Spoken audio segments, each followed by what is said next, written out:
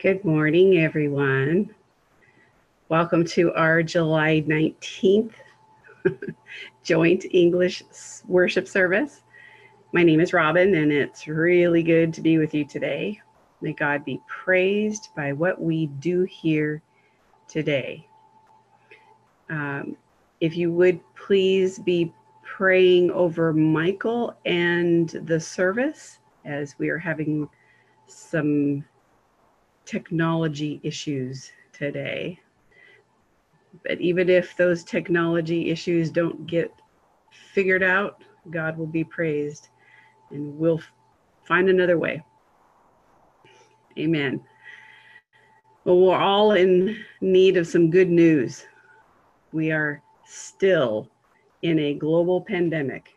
And in order to do what must be done to flatten the curve of infections, we're still unable to meet in person.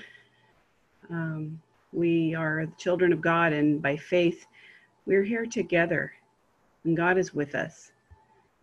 We do have much to be thankful for. We have the good news of the gospel, and the good news that even in hard times and difficulty, even when we're afraid, and we have to keep that quiet and not confess that out loud, right? Because in order to be a good Christian, we mustn't fear, right? Well, God is our God, and we are his people, the sheep under his care. God is here among his people, and so we have come together to worship him and call his name. Everyone who calls on the name of the Lord will be saved. That's Romans 10:13. To call on the name of the Lord is to approach him in thanksgiving, worship, and petition, and in so doing proclaim the name of God. This is the good news, and I imagine that we can all use some good news today.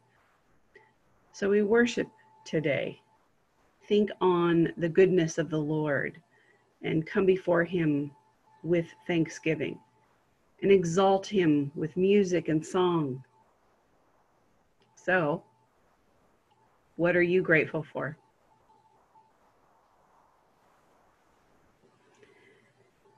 Just take a few moments to pause. We won't have a slide up, but just ponder that question. What or whom are you grateful for?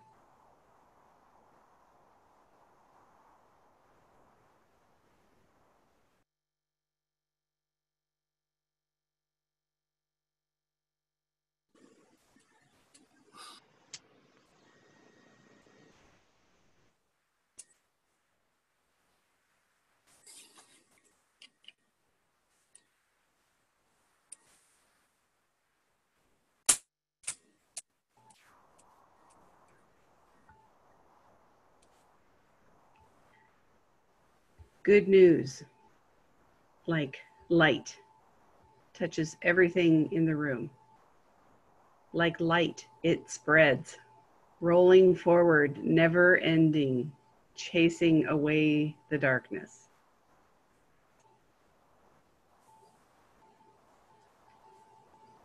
I'm back. Hi, Al. Okay, yes. I still don't.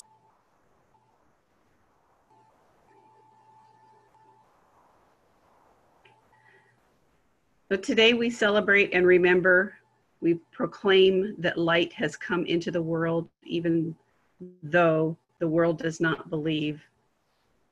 We call upon the name of the Lord by faith. We come together in his name to proclaim that light has come, and his name is Jesus, the Messiah, and he is here among the people of God. His goodness and mercy follows us all the days of our lives. Amen. Amen. Join in where you are. If you know the songs we sing, worship where you are and sing the Lord's praises. Leah is now going to lead our first song. It proclaims that we will ever need is Jesus. He is more than enough. Thank you, Robin. Good morning, everyone. If we're still having difficulty with the slides, I can just share my screen. And so everyone can see the lyrics. Okay.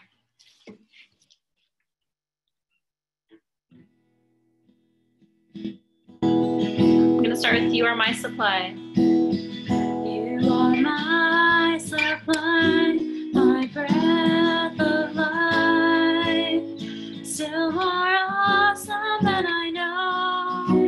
You are my reward, worth living for, still more awesome than I know. All of you is more than enough for all of me, for every thirst and every need.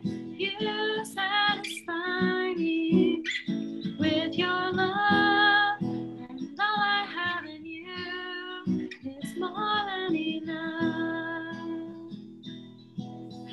You're my sacrifice.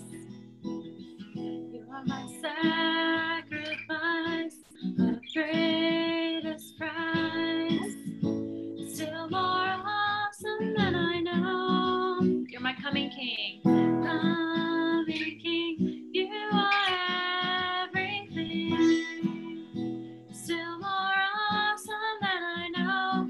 All of you is more than enough for all of me, for every thirst and every need.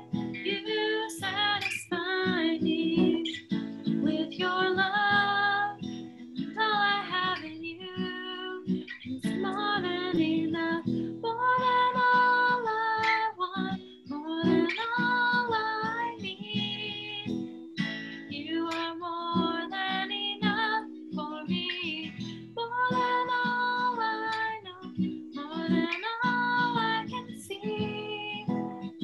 You are more than enough, all of you is more than enough for all of me, for every thirst and every need. You satisfy me with your love, and all I have in you, 'cause all of you is more than enough for all of me, for every thirst and every need. You satisfy me with your love, and all I have in you is more than enough.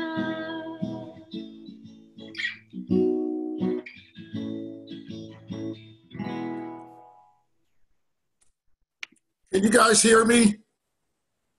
We can hear you, Al. Good morning. Good morning. Yes, but I don't see myself anymore. I don't know what I'm doing wrong here.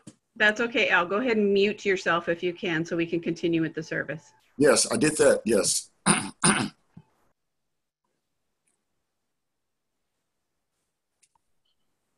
Good morning, everyone.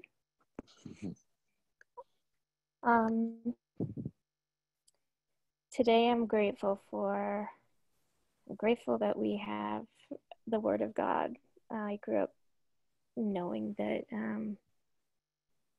Christians, our brothers and sisters in other countries, don't have access to Bibles as much as we do.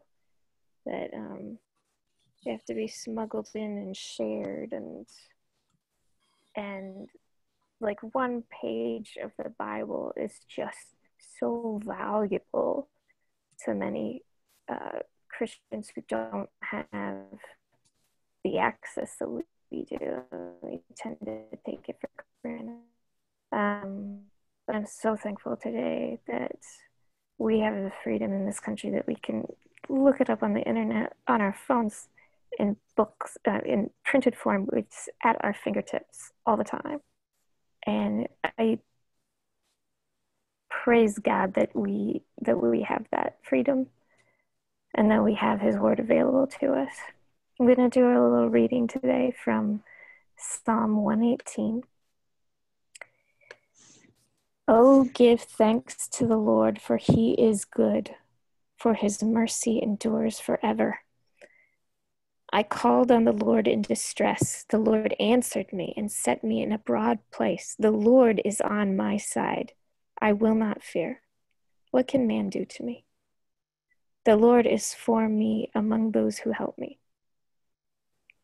Therefore, I shall see my desire on those who hate me. It is better to trust in the Lord than to put confidence in man. It is better to trust in the Lord than to put confidence in princes. The Lord is my strength and song, and he has become my salvation. Open to me the gates of righteousness. I will go through them, and I will praise the Lord. This is the gate of the Lord, through which the righteous shall enter. I will praise you, for you have answered me, and have become my salvation.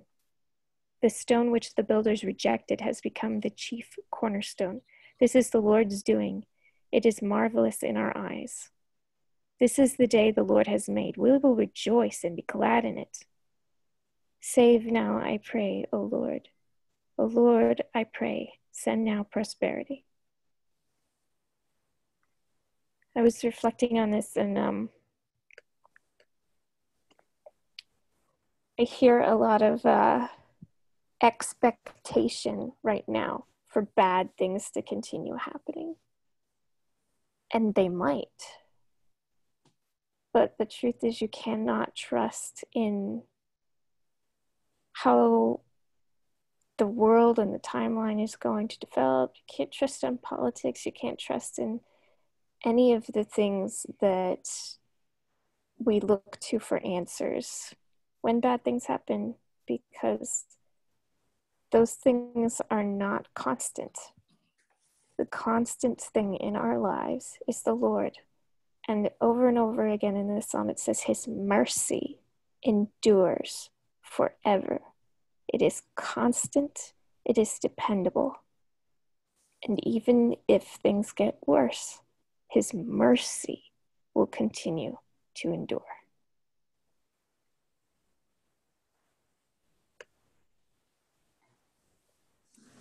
Thank you so much for your sharing, Alicia. It was powerful and impressive. So from now on, we want to continue praising God. The song we'll be singing is In Christ Alone. And it seems the technical trouble is continuous, so I'll be sharing the lyric from my iPad.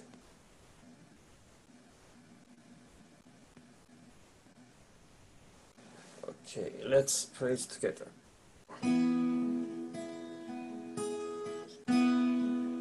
In Christ alone, my hope is found. He is my light, my strength, my song.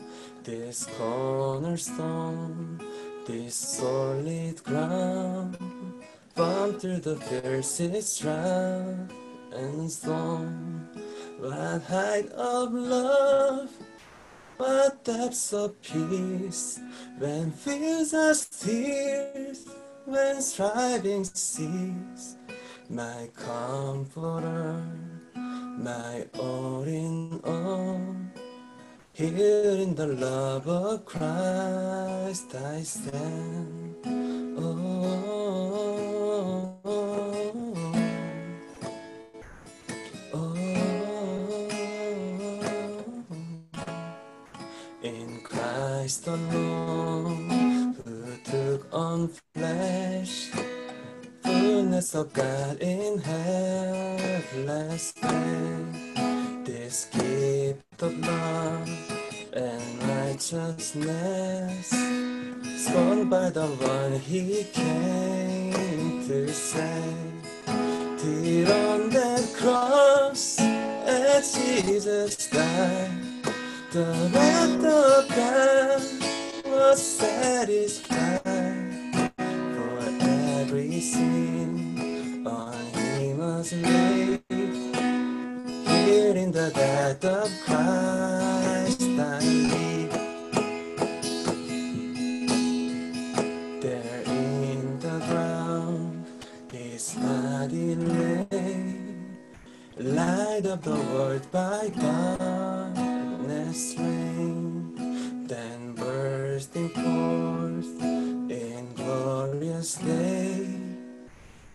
from the grave he rose again.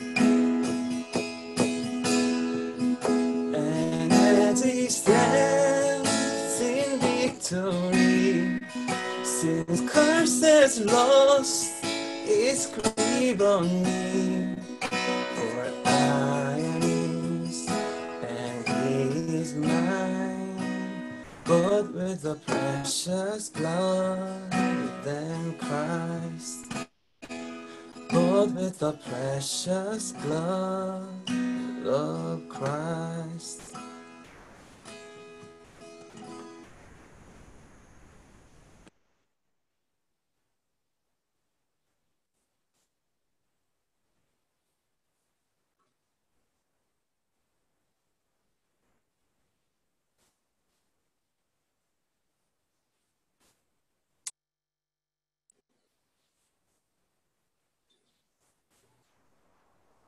Okay. Bob, are you with us? Yes, I am. And All right. I'm going to be reading from Jeremiah chapter 31, verse 31 through 37. This is the word of the God of the Lord. The time is coming, declared the Lord, when I will make a new covenant with the house of Israel and with the house of Judah. And I will not be like I will not be like the covenant I made with their forefathers when I took them by the hand and led them out of Egypt, because they broke my covenant, though I was a husband to them, declared the Lord. This is the covenant I will make with the house of Israel. After that time, declared the Lord, I will put my law in their minds, and I will write it on their hearts, and I will be their God, and they will be my people.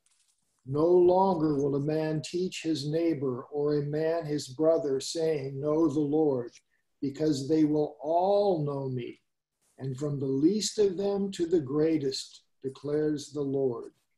For I have forgiven their wickedness, and I will remember their sins no more. This is what the Lord says. He who appoints the sun to shine by day, who declares the moon and the stars to shine by night, who stirs up the sea so that the waves roar. The Lord Almighty is his name. Only if these decrees vanish from my sight, declares the Lord, will the descendants of Israel ever cease to be a nation before me. This is what the Lord says. Only if the heavens above can be measured and the foundations of the earth below be searched out, I will reject all of the descendants of Israel because of all they have done, declares the Lord. This is the word of God. Good morning, everybody. Thank you, Bob. Appreciate the reading. Thank you, Randy. So this particular week, been reflecting on God's covenant, and hence the sermon is the God's covenant love. And God's covenant can also be referred to as the promises of God. And that phrasing, the promises of God, it can be a loaded term. We all of us, we come from mostly we come from like different church backgrounds and different church experiences. And when you hear the promises of God, again, it's a loaded term. So some of the images that can be evoked when that terminology is used is negative, right? It's aligned oftentimes, that phrase, the promises of God, with like prosperity gospel. It's kind of like a get rich quick phrase, get something for nothing, like a very self-centered Christian bias at the exclusion of others. So when I talk about the covenant of God, I want to provide that disclaimer. This is not some type of get rich quick or some type of self-centered prosperity gospel. But with that disclaimer provided and said, I am very confident that there is a tremendous amount of biblical content that describes, it's God making binding agreements with his people. God intentionally, volitionally obligates himself to, in essence, makes these covenants with his people. In spite of the people, Jeremiah alludes to it, in spite of the people's failings, in spite of their sinfulness, their rebellion, their rejection, right, their distractions, despite of all these things, God still imposes his goodness upon his people through these covenants. I'm going to provide some slides. My inner Keith is calling this week, so I'm going to use technology. All right, so bear with me. But here are some slides. I want to talk a little bit more about these covenants. Jeremiah mentioned one covenant in particular, the Mosaic covenant, and then he also talks about the new covenant. But there, again, like I said, there's multiple covenants in Scripture. So let me share my screen.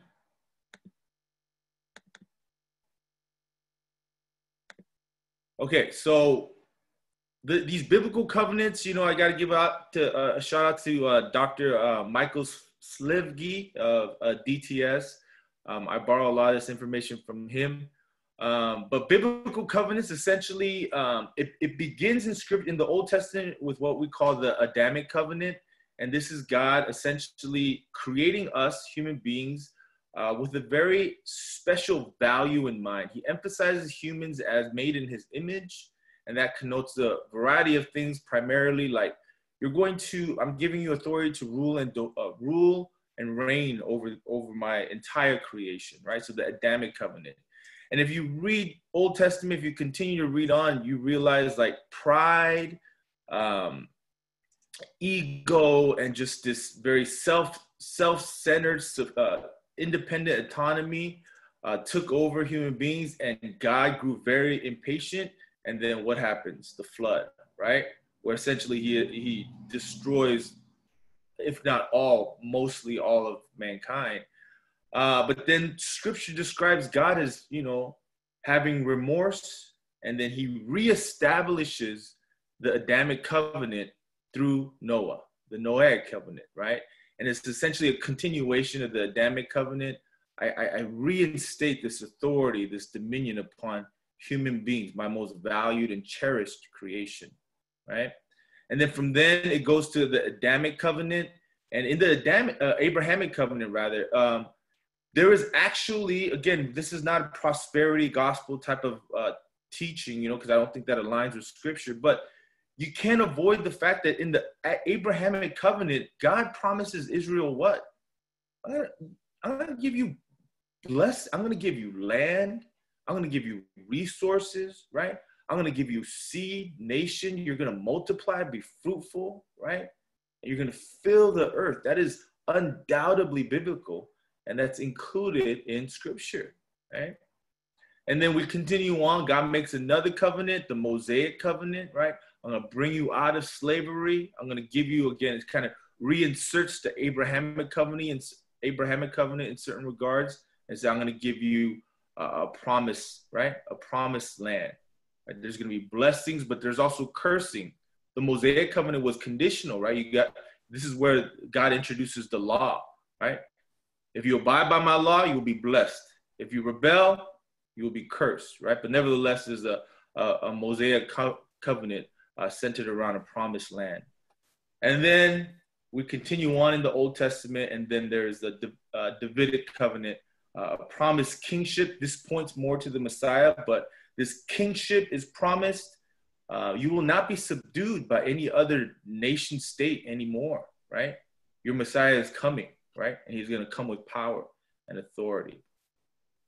So these are the new Old Testament covenants, and they are biblical. They are biblical. They are in the Bible, and it promises a variety of things. Again, God obligates himself to his people, right? To be a blessing, to impose his goodness upon them. And then there's a break from the Old Testament covenants before we actually read out the new covenant. You don't have to turn to it, but Romans 11, verses 11 through 15 describes what happens when the Old Testament covenants transition into the new covenant. Romans 11, it says, "Again I ask, did they stumble so as to fall beyond recovery? Not at all. Rather, because of their transgression, salvation has come to the Gentiles to make Israel envious. But if their transgression means riches for the world, and their loss means riches for the Gentiles, how much greater riches will their full inclusion bring? I am talking to you, Gentiles, inasmuch as I am the apostle to the Gentiles. I take pride in my ministry in the hope that I may somehow arouse my own people to envy and save some of them. For if their rejection brought reconciliation to the world, what will their acceptance be but life from the dead?" So Paul right here, he clearly states that there's a continuity in God's covenants from the Old Testament to the New Testament. All these promises that God made to Israel, Judah, right? The Jews, essentially. What he's saying in Romans 11 is like, now, because of Israel's continuous rejection and failing, God has deemed that there's a new group of people involved in his covenant promise, and that is us, the Gentiles, right? So there's a continuity in the covenants, meaning it's still God's promises. He's still imposing his good, but the discontinuity is now, it's not only isolated to Israel, Judah, Jews, right? But there's an inclusion of the Gentiles, right? And Paul articulates here, man, God's vision is one day, not only the Gentiles, right? But also the rest of the Jews will believe, have faith, and receive all these blessings, right? All these covenants.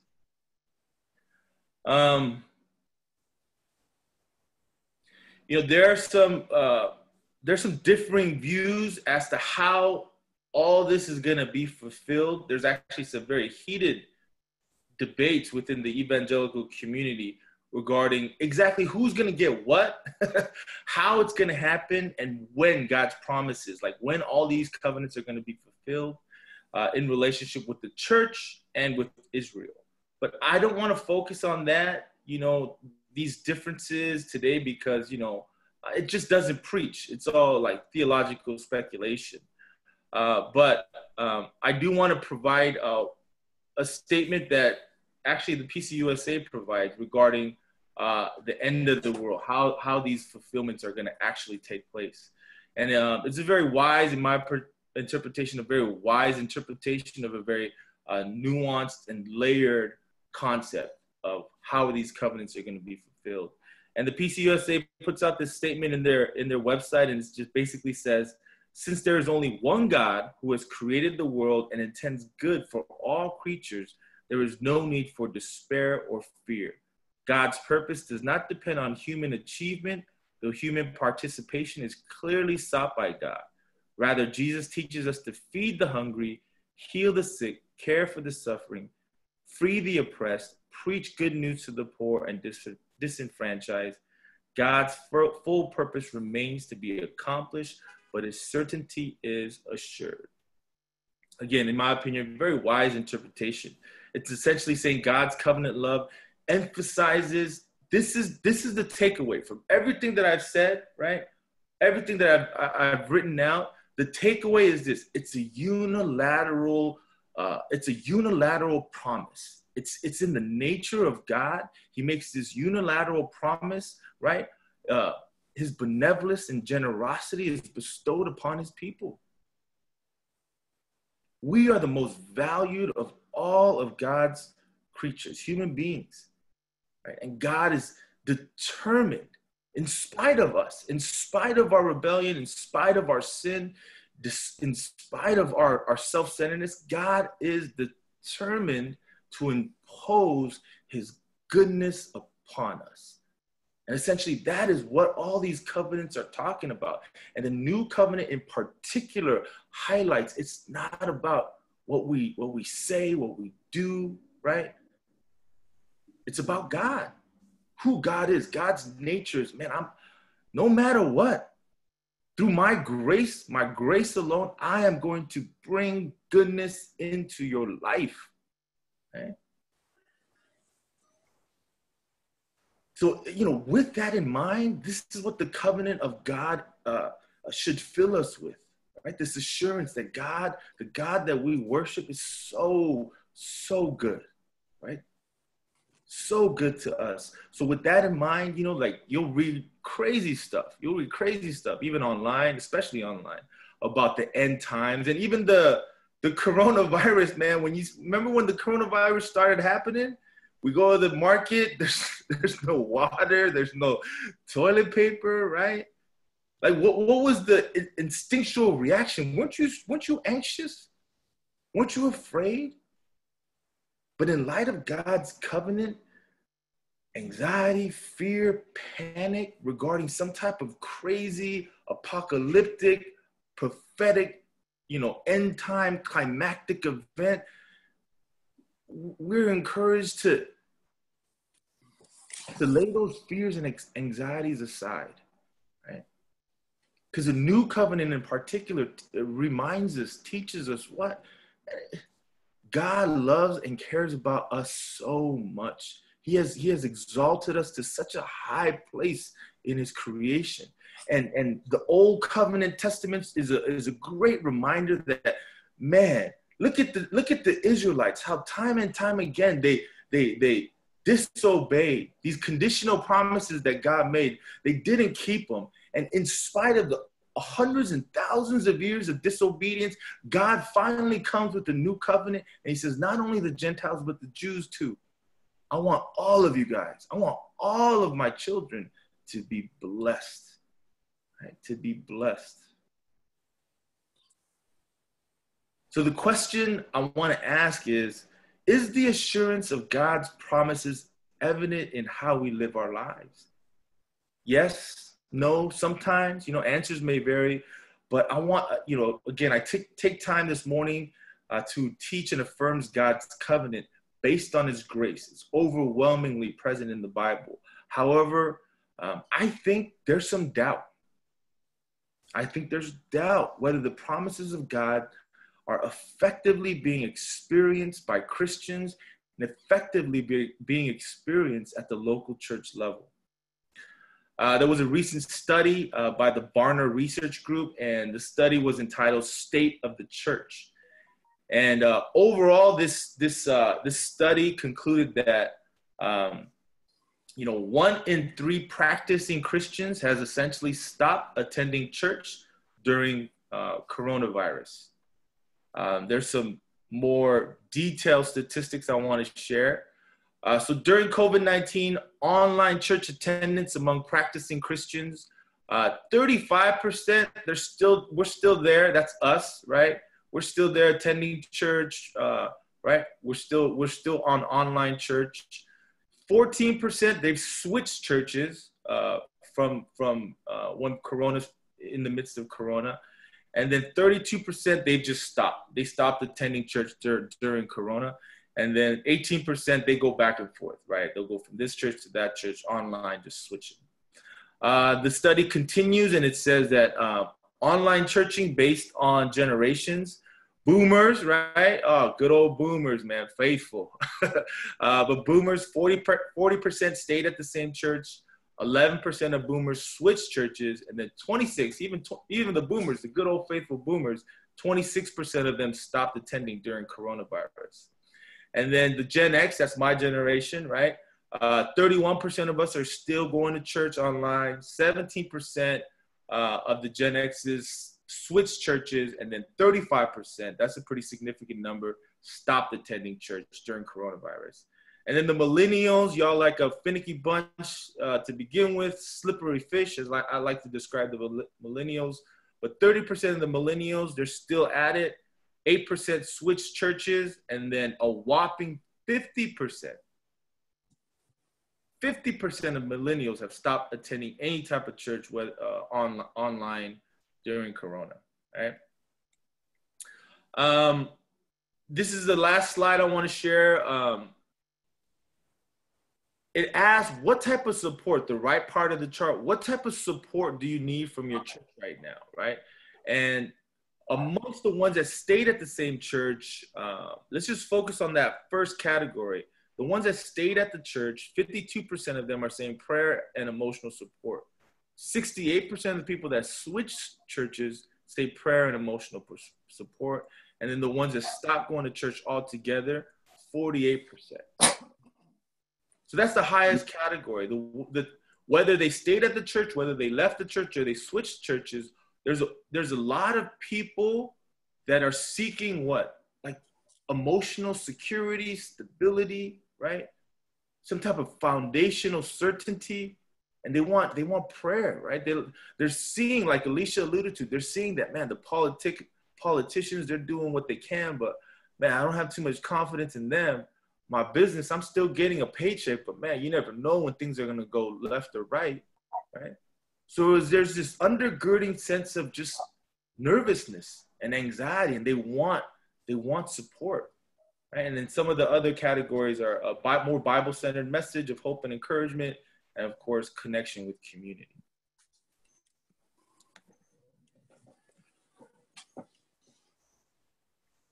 So according to the Barna research study, many people it's kind of safe to assume that many people are possibly not experiencing God's promises of goodness as individual Christians, and more so maybe even at the local church level in the COVID-19 era, right? And so I ask another follow-up question: why? Right? Why? There's many possible reasons why, but one possible reason I want to focus in on before I close is I borrow from Dr. Tama Bryant. She has a great podcast called Homecoming. She's a minister, psychologist, just very, very insightful. But she recently had an episode in her podcast focusing on abandonment, right? And she called it Healing from Abandonment Issues. And I think that might be provide some clarity as to why people feel so vulnerable, right? They feel so insecure. There's this undergirding kind of foundation or undergirding feeling of anxiety and angst, right? And we read about the promises of God, but we have a hard time really digesting it, owning it, and it having impact in our lives.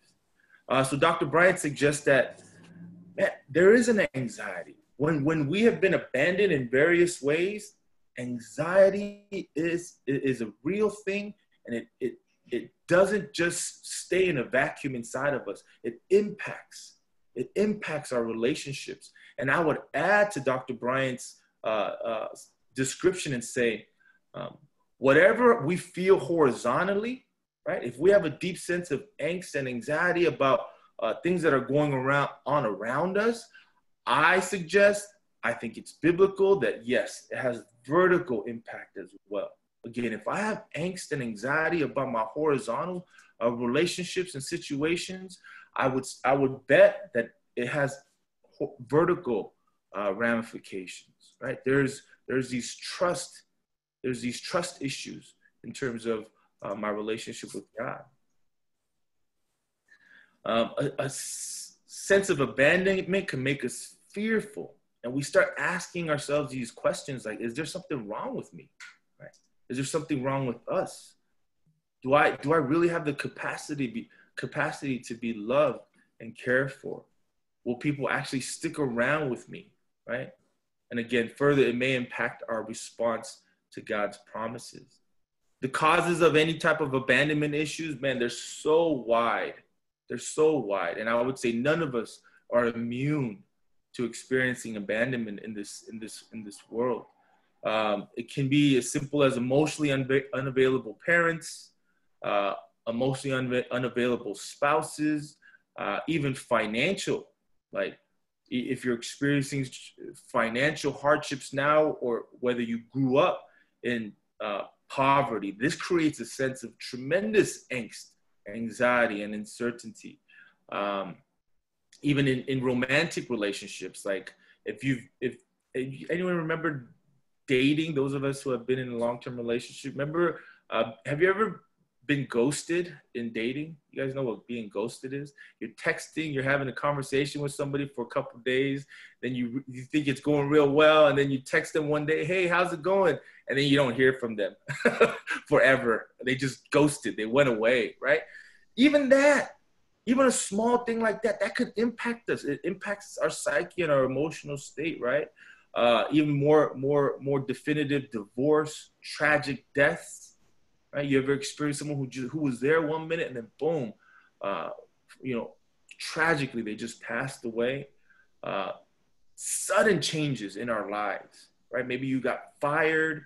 Maybe we had to move cities, and we didn't know anybody there. That we had to restart. There's all these things. She lines out all these regular everyday events, and her point being that it impacts us. It impacts us, it affects us, it has an impact on our psychology and our emotional state.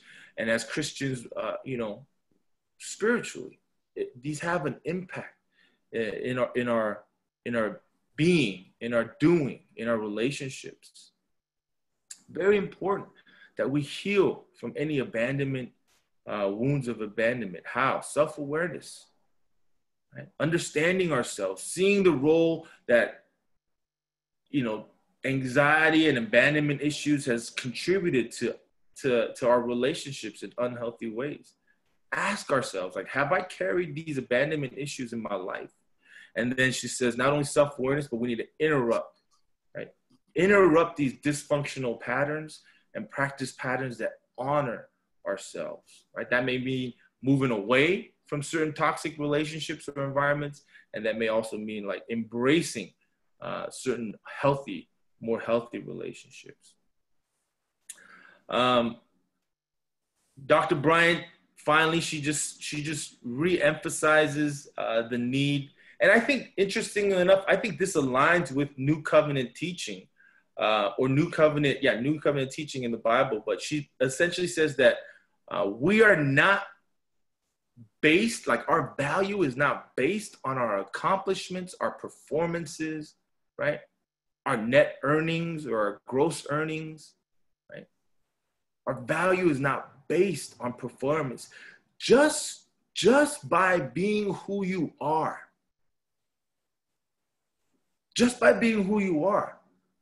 Good and bad, everything. Just as you are right now, right? As you are right now, you have tremendous worth. Tremendous value. Is that not New Covenant teaching? Right? You are authentically, genuinely worthy of care. Right? That is contrary to abandonment. The New Covenant teaches that, man, just because you're Randy, God is determined to bring goodness into your life, Randy. It's who he is. It's just in his nature. He's going to bring, and he continues to bring goodness into your life. So Dr. Bryant says, I love this phrasing. She says, take sacred pause on a regular basis. Just take sacred pause. And that's what we're doing today, this Sunday afternoon, right? We're taking sacred pause and we're asking ourselves individually and corporately, am I living my life like an abandoned child? Right? Am I living my life like there is no powerful, benevolent being, right, that is intent on bringing goodness to my life? Do I live and operate with this type of belief and confidence, right? Or am I living my life like an orphan? Right? Like an abandoned child or a covenant child. She says, take sacred pause and ask ourselves these questions. And this doesn't apply to our church. I think our church is one of the most accepting and gracious communities that I've been a part of. But there are certain churches and just communities where it's like sacred pause is, when we try to take sacred pause, we're judged, right? Like, you're not doing enough, you're not giving enough, you're not doing all this stuff. It's like, nope, not here, not in this community, right? I know and I pray that we continue to be a community that encourages our members. Pause, right? Take sacred pause. Am I living like an abandoned child, or am I living like a covenant child?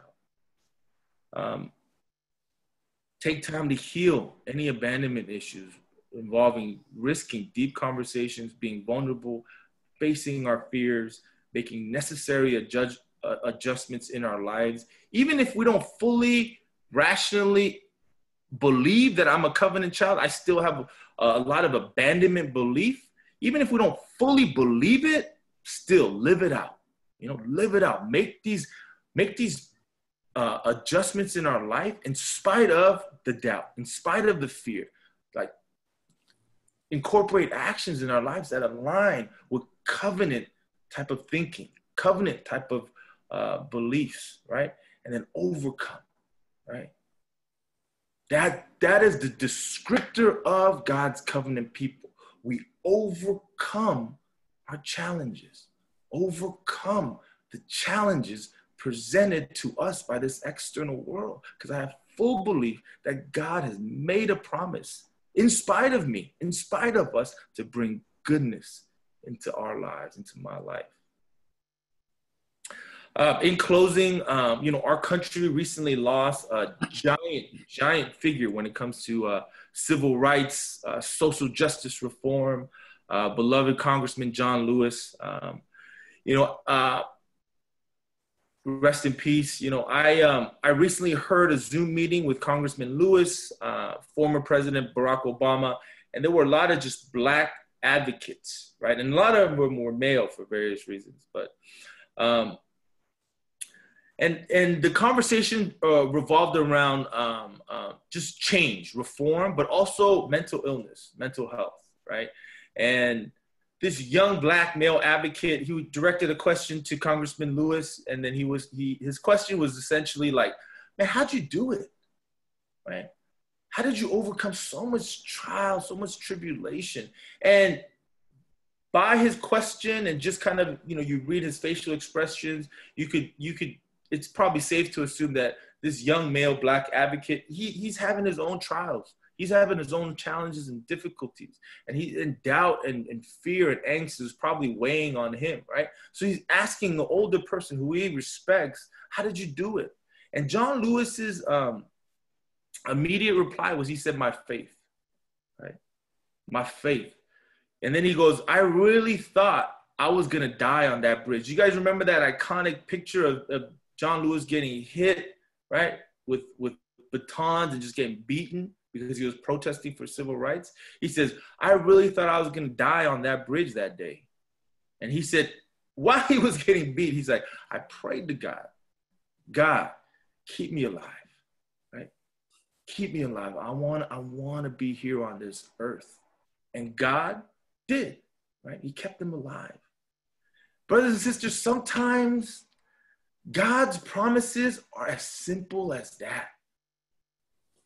Are simple, like, we're alive, right? Like older people always tell me like, hey, man, thank God you're just alive, right? Because me, sometimes in my head, I'm like, oh, this is not happening, that's not happening, how come this is not occurring? And then I get so conflated and then so fearful and anxious about all these expectations that I have in my life that are perceived to be unfulfilled. And what wisdom is teaching me is, man, any day above ground is a good day. Right? Any day above ground is a good. What did you and I do to earn the gift of life? Nothing. It's a gift. And that's what John Lewis is saying, man. Like, he's experienced a lot of hardships in his life, right? But he's saying, man, from that moment on, he said, God's real. God's real. He's just going to bring goodness. It's going to be ups and downs, but he's going to bring goodness. Right? Every day above ground for you and I is a good day, right? And knowing the covenants of God, right? More clearly after today, there should be no doubt in anybody's mind, if you're participating in this service, that God's sole intent in life is to bring goodness into your life, to bring goodness into my life, right? It's just gonna happen, no matter what. in spite of ourselves. And the second thing I want us to take away from John Lewis's legacy is that his life evolved in a way where his aim in life was, maybe even more so than himself, is like, I want to see the covenants of the promises of God fulfilled in your life, right? In your life, especially for the disenfranchised, right? And I think that's the heart of our Father, if I may be so bold. I think that's the heart of our Father, right? He's gonna take care of us. He wants us as his children to evolve into an individual, to a community, right? That is even more so concerned about the covenants being fulfilled in their lives. Amen. Let's pray. Heavenly Father, we do not doubt. It is here in black and white. From Genesis to Revelation, you are God of covenant. We have nothing to offer you to receive your benevolence, generosity, and blessedness. It is just a unilateral promise you give to us. But in this fallen and sinful world, we have all experienced abandonment on various degrees, and we're fragile, we get nervous, we get anxious, we get fearful, we get scared, God. But let us be reminded this morning, this afternoon, to take sacred pause in our regular rhythms of life to realign us, not with abandoned children, not with orphans, but we are blessed, chosen, covenant people. And let our lives look, smell, feel like this type of divine confidence. And as we experience and embody this confidence, let us be determined to be supporters of the promises of God being fulfilled in our brothers and sisters, our neighbors.